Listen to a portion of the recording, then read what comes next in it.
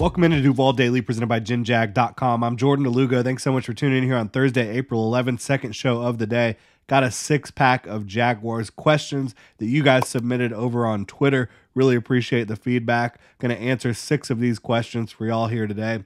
Going to be mostly draft-related, moving towards the draft, only 2 weeks left until the NFL draft kicks off on Thursday, April 25th. Fired up to get into this. Really appreciate y'all's support. If you enjoy the content, please like, subscribe, hit that notification bell.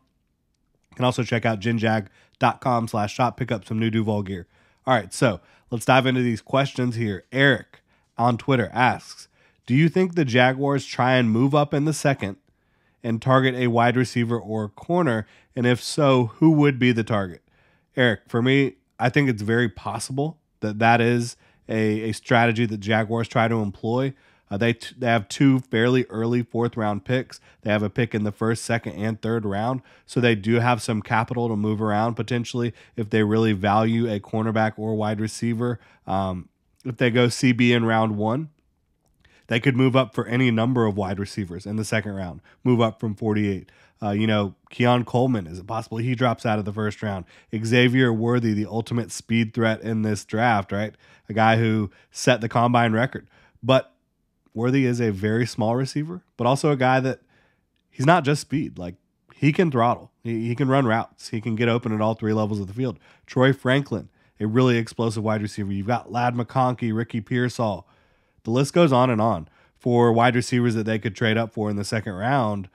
If they go wide receiver in round 1, I think it's even more likely that they trade up for a cornerback because while I do think this is a deep cornerback class, it's an even deeper wide receiver class. So you could certainly just wait at 48 for a wide receiver to drop to you and probably feel really good about who falls to you. At corner, maybe not as much, but I could definitely see them trading up for an Ennis Rakestraw if he falls into the 2nd round. I think he's almost a prototype for what they would like at the cornerback position. And then Kool-Aid, if he somehow fell with the Jones fracture, not really sure how things are going there. Maybe just some other guys bump him down the board a little bit, right? I would not be shocked if they tried to trade back into the 1st round for a wide receiver either. That would not surprise me one bit. So very good question there. I think it's very possible the Jaguars trade back into the 1st round or up into the 2nd round to land a player that they really value. You've seen Trent Baalke do that throughout his time as a general manager. It's always more likely that a trade doesn't happen, but very good possibility that it does. Duval Gator asks, with all the debate on Duval Twitter, where do you think the Jaguars go with the 17th overall pick? Very straightforward question here. For me, I still think cornerback is most likely. Whether that's at 17 or in a trade down, we've seen Trent Baalke trade down as recently as last year. I think that he would potentially like to do that depending on how the board falls and acquire more draft capital. But cornerback is the position that the Jaguars have really invested the least in. Ronald Darby is on a very cheap contract. Tyson Campbell on the rookie deal. All the other investments are basically non-investments, late round picks, free agent flyers. It's a crucial position, and they have not invested very much in it. I think Terrion Arnold or Kool-Aid McKinstry are very likely to end up Jaguars. I personally slightly prefer Kool-Aid because I think he has more experience in press and he's a little bit more consistent at this point in his career. I like his length a little bit better, his physicality. But Kool-Aid McKinstry, excellent player in his own right. I just think there's going to be a little bit more highs and lows with him. But I love both of those guys, and I would not be surprised at all if the Jaguars go cornerback at 17 or in a trade down, and that would be my most likely scenario is cornerback in the 1st round. If Quinyon Mitchell fell to 17 somehow, that could be really nice as well. Chad asks, what do you think the plan/impact with players going into year 2, in particular Britton Strange, Tank Bigsby, Yasir Abdullah? Great question. I think with Britton Strange, they'd like him to be tight end too, but they still really like Luke Farrell, who's still there. I think they would like him to be a blocker who can be reliable, but also have some value as an unexpected pass catcher. Like, he's not going to be a featured pass catcher, right? You have, even if you don't draft a wide receiver in this class, he's already way down the list of pass catching targets for the Jaguars. But he's a guy that has some athleticism, obviously brings a lot as a blocker. If he can continue to just understand and grow within the offense, within the scheme, I think he has a shot to potentially have a much better year 2 than he did in year 1, but he's still not going to be a highly featured guy. That's just kind of the way it is with how this Jaguars roster is shaped right now. Tank Bigsby, he straight up needs to be running back 2. He's got the talent to do it. There were some issues early on in his career just with mental mistakes. I think he cleaned up a lot of that down the stretch last year. He needs to be their short yardage back. He needs to be a change of pace for Travis Etienne. Super talented player. Just made some rookie mistakes early on, and I think that he can be an asset for the Jaguars in 2024, much more so than he was in 2023. I think if you're talking about who's going to make a bigger impact between Strange, Bigsby, and Abdullah, I would point towards Tank Bigsby. Even though he's not going to be a starter, you need to have a RB2 in this league, and they've got some depth at running back, no doubt about it, but I think Tank Bigsby can be a very good running back too for the Jacksonville Jaguars. And then Yasir Abdullah, I would say like a Kayvon Chason replacement. I think Chason had close to 300 snaps on defense last year, a lot of special teams as well. Can you upgrade what Kayvon Chason brought in that role? Maybe. I thought that Yasir Abdullah showed a lot more in practice and in training camp last year than he did when he actually got on the field, but he didn't get on the field very much. So I do still think that there's some talent there. I think there's a change of pace there, but it would kind of surprise me if he ends up making a big impact in 2024. NFL and Jaguars on Twitter asks, do you believe a trade is likely given the cap that the Jaguars have freed up?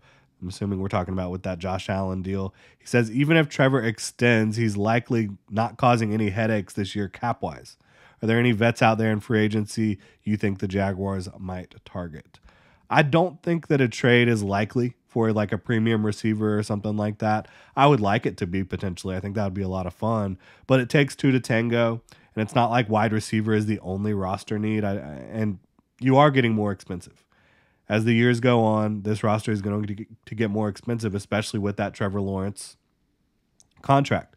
Now, could they make it work with like a Brandon Ayuk or a T. Higgins? I think they could, especially with Shad Khan willing to write checks and move money down the road, all that stuff. But I think ideally the Jaguars would like to get cheaper at the position at wide receiver. All the guys they currently have, their top 4 receivers are players they've signed as free agents. So I think they would ideally like to get cheaper, not more expensive. Free agents, though, is there a free agent out there that they could sign to a 1-year deal? I think the answer is yes, if the draft doesn't go the way they want. If they're able to land one of these wide receivers that they really like in the first couple days of the draft, I don't think that they're going to go into the free agent market at all for like a 1-year rental. But there are guys out there, Michael Gallup, OBJ, Michael Thomas. There's some options. Do those get you excited? Not really. But if they get their guy in the draft, first, second, third round, I don't think that they look into free agency at wide receiver at all. Checkmark asks, trade up to 9 for Odunze or Neighbors or trade 17 for Ayuk? For me, I've kind of waffled back and forth because, I love the idea of landing a surefire wide receiver 1 who's been there and done that in the NFL going into his prime. But again, he's going to be a lot more expensive. So I would go for the cheaper option that also has a higher ceiling. Because as good as Brandon Ayuk is, he was not the prospect that Rome Odunze or Malik Neighbors are. And I think that those guys are as close to surefire at the wide receiver position as you can get outside of a Marvin Harrison Jr. And again, no draft pick is surefire. That's part of the nature of the beast of the draft, right? But I think Rome Odunze or Malik Neighbors, if you could trade up to 9 with the Chicago Bears and land one of those guys, or trade up to 8, wherever you need to get to, as long as you're not like trading away the farm to land Odunze or Neighbors, yeah. I think that if you could give up reasonable draft capital to land a guy that is as close to can't miss as they are, I would do it. Absolutely would. I think that that'd be a lot of fun for the Jaguars, for the fan base, and certainly giving Trevor Lawrence a weapon like that. Obviously, 2 different skill sets, but both of them are very enticing. Carlos asks, are there other possible trade targets at wide receiver that would make sense for the Jaguars? other than the two that we all know about, T. Higgins and Brandon Ayuk. For me, any of the studs from the 2021 NFL draft class that teams maybe don't want to sign long-term, which I don't know why they wouldn't, personally. You do have Jalen Waddle in Miami. They're already paying Tyreek Hill. Do they want to pay both of them? DeVonta Smith in Philly. You already have A.J. Brown. Are we paying both of those guys? So I think you could be sniffing around about that 2021 wide receiver class.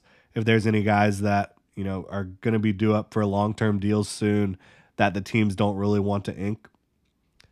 So maybe it would be surprising though for me. I think that would probably be most likely after the draft. And again, only if they don't land a wide receiver that they're really excited about. I think that they're ready to go into this draft. I think they are. I think they're ready to try to land cornerback they're excited about, wide receiver, maybe another defensive piece, up front, edge or defensive line, and fortify that offensive line. I think that's going to be their plan in the NFL draft. We will see how it plays out, but I really appreciate you guys dropping some questions over on Twitter. Appreciate y'all tuning in, and supporting the channel. If you enjoy the content, please like, subscribe, hit that notification bell. You can also check out jinjag.com/shop, pick up some new Duval gear. Y'all have a good one.